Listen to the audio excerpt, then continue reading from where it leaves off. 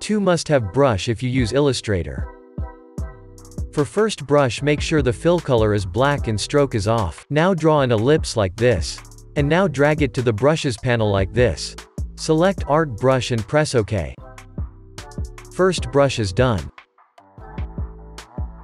For second brush, make the stroke black and fill none. Now draw an ellipse like this. And drag it to the brushes panel like this. Select Art Brush and press OK.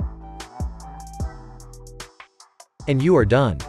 This is it for day 31 out of 100. Follow us on different platform for more tips and tricks.